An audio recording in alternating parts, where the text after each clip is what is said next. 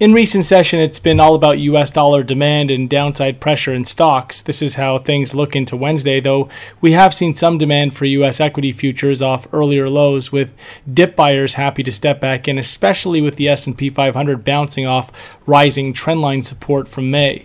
The big hit to the market has come from a number of places. This includes AstraZeneca's suspended vaccine trial, a massive plunge in Tesla, more tension between the US and China, and stalled US fiscal stimulus talks. UK markets have been getting a little attention of their own of late, with renewed worry around no-deal Brexit and the uptick in UK coronavirus cases resulting in a plunging pound back below 130 against the US dollar, this for the first time since July.